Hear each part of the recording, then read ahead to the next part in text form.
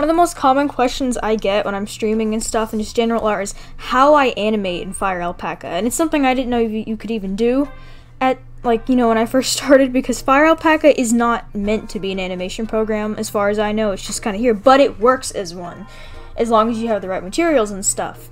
This won't be a tutorial on how to download Firealpaca because I can't do that. I'm not very good at explaining that, but I can explain how I animate and stuff.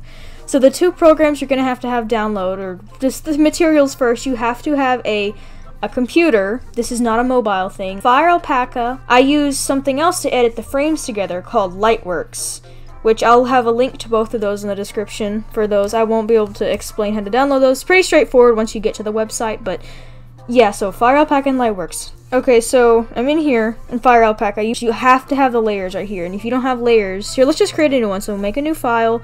What you do, if you're uploading an animation to YouTube, it doesn't have to be in this, but it's good to have it as the screen resolution, like the 1920 by 1080 p whatever thing. So this is just a normal little animation thing. You have all your brushes down here, you have all your colors here, brush control, all of that wacky stuff. You have a little smiley face right here. Oh no, I accidentally closed my layers. How do I get them back? There's a thing up here, the windows, right here, that's where all of it is. So if you want your layers back, you click the layer button, there it is. And if you want the navigator back, that's how it works. To be able to animate, you have to turn on, you go to View, and then Onion Skin mode right here. Now when you turn on Onion Skin mode, that means, so here I'll draw a circle like this, and then I do another frame, it disappears and treats it as an animation layer. So your animation layers are stored here on the side. This is frame 1, this is frame 2. I do this and it moves. That's how the animation layers work in Firealpaca. Little smear frame. Oh, smear. Oh yeah, smear. So you have the animation here, all these different little frames like this.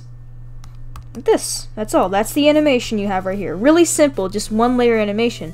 When you want to play your animation, you click autoplay, and it plays it for you, like this, see? And down here you have different frames per second, like here's 1 frame per second, which is stupid. We go 6 FPS, like that. Usually I look at those at like 10 or 12 frames per second, even though I don't really know if that's what I do. If you're crazy, you go to 60 frames per second, sorry here. 60 frames per second, and that's just bluntly how you animate. So here's the harder questions and stuff. If you notice, I'll show you another one of my animation projects in a minute that has really complex stuff, but it's not very practical to just animate on one layer, okay?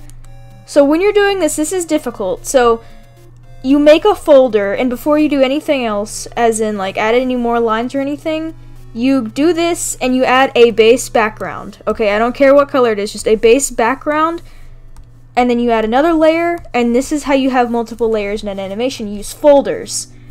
And instead of creating a new folder every time, what I do is, and why I said to make this background layer right here, is so you can copy it.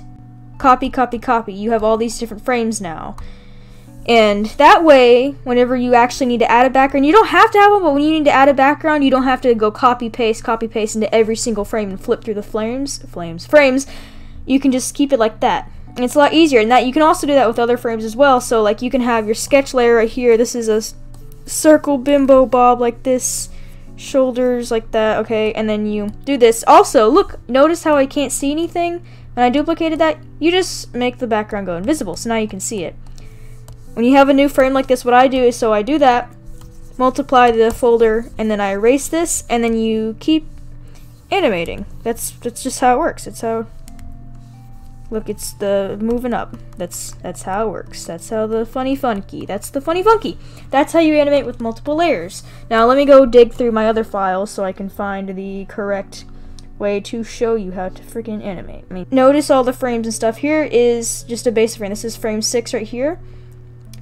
I have lots of folders inside a folder, so each top folder is a different frame. Notice when I switch them like that. But down here I have the line art, colors, and then extra lighting and stuff. And you just keep it all in one folder like that, and you just keep duplicating like that, and it moves. That's how you play animations and stuff in this. Since this was already a really hefty file, I went ahead and separated and did a separate animation on another file. Let's animate something together. Okay, so you have a new file right here. Have I'm gonna draw a, what do I draw? Here, I'll draw a funny dragon doing a funny wiggle. Okay, let's get him. Wow, look, we did it. We animated something. Okay, here, let's just do a little background too, just so I can explain that. Here, we'll do a little, he lives in the void.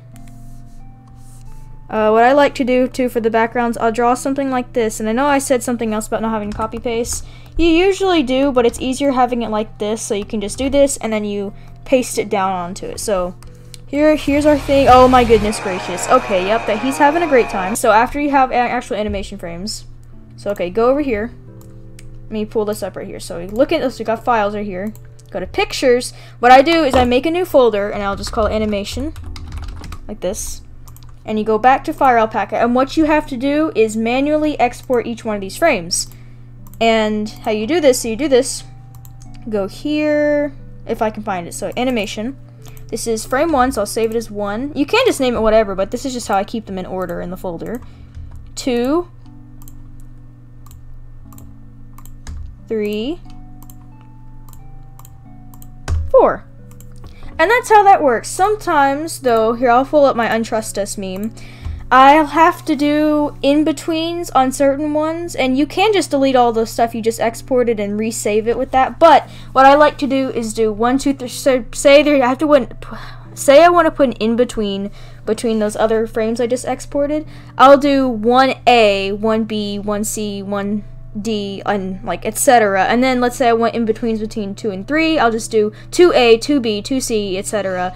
And sometimes you need in-betweens between the in-betweens, so you just go 1AA or 1AB, 1AC, it goes and so on. It's just how your computer labels things, and you just think like that, and that's how I do it. Specifically here, I'll pull up Untrust Us right now. See this right here, so I have 1, 2, 3, 4, and then look between here, 4A and 4B, between 4 and 5. I needed in-betweens between that to make it smoother and what I was wanting to do, and that's what I did. Okay, so over here you have Lightworks pulled up, so I assume you already have Lightworks downloaded. You have your files and stuff saved on the little thing, all your animation. You go to create new project, I'll just call it animation. Oops, don't even do that, oops. Okay, animation. This is the Lightworks. So, basic Lightwork editing, just all you need to know. You go over here, ignore the log stuff, go to edit. This is your space where you edit things. And so you pull up your animation right here. I like to do it like this, so I can just, oh, let me make it smaller. Ooh, ooh, ooh, okay. Oops, it might be a little too small, but here's animation. So what you have to do is just drag and drop, like this. And now you have all your frames in here, and then you drag and drop them down the timeline. I like to zoom in. You have to zoom in a lot for the animations. You see these little tick marks? Those are things. So usually I just do it, like, I think it's on 2s. I'm not sure if that's what I'm doing, but like this. And then you have the animation, and it plays. And if you're wanting it to go faster, you just move them closer. If you want it slower, you spread them apart and then put in between so it's smoother. And if you have like a sequence like this, we have 4, that's really short. So you go over here to sequences, and you drag and drop, and you just repeat over and over again. That's how I did like blinking animation thing on that little, just the 2 of us. So you have this, and then your funny little animation, just like that. That's your animation. I don't know what it means, but yeah, look, we did it! Look, ta-da! Sometimes you can add music. So let's go add music real quick. What do I got? I mean, find a good Mario. Here, we'll use Coconut Mall. Oops, yep. So what I do is that, okay, most animation programs, they have audio that you can listen to while animating. I just do it by ear. I mean, some people might have difficulty doing that, but I just do it by ear. I listen to the audio and then lip sync and stuff best I can. And what I do is I'll usually have the audio laid out beforehand, and then I listen to it, and I'll place the frames where they're supposed to go, and then add in-betweens when needed. And then you have the animation like this. Look.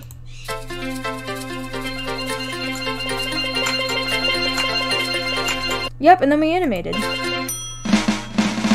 And then you can add other little effects and things. Like if I wanted to, I could just make it flip-flop back and forth in this. There are other Lightworks stuff. I might add like a Lightworks like tutorial for doing stuff like this, but if you're just doing animation, this is all you basically need to know.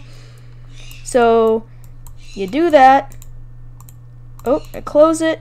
close the gap so you don't have like a black space, and you export it. So you have your animation, all your frames laid out and things.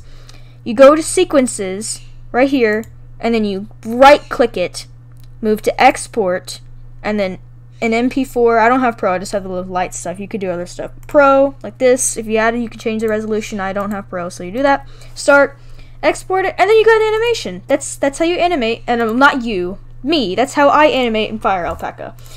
I hope that wasn't confusing. So just bluntly, again, you have make a new file, go here, make a folder if you want. Well, I just do a folder regardless because you don't just want to have one layer. Draw your layers, duplicate them, do that like that. If you want to view your animation, you go to autoplay, play it like that, whatever. And then each frame, you click it, export, go to the file you made, you make a special folder just for this animation, you put them in by numbers. You're done with that, you go to Lightworks, and then drag and drop them into here, arrange them on the timeline with whatever audio you want, or just by itself, and then there you go. That's how you animate, or how I animate in Firealpaca. There's another way when I was still learning. Apparently you can do it by like GIFs somehow, but I don't really like doing that because it's confusing, and Lightworks specifically, using this, I have more control about the audio, and when you do it in the GIF kind of thing, you have to, it just kind of goes all at once. But this way I can control how frames come onto screen and such like that, and I can add more animation, zooming in and stuff like that. It's not complex, not as complex as I'd like it to do. Sometimes I wish I could do, like, have it slide across, like tween across the screen while animating, but I can't do that. It's kind of limited, but you can already see all the stuff I'm able to do with it. So really easy. If it's, all of this is free, Lightworks is free, Firealpaca is free, so I hope this helps. And thank you for watching. If you have any questions, just put them in the comments. I'll have links to both Firealpaca and Lightworks in the description. Yeah, have a good day. Bye.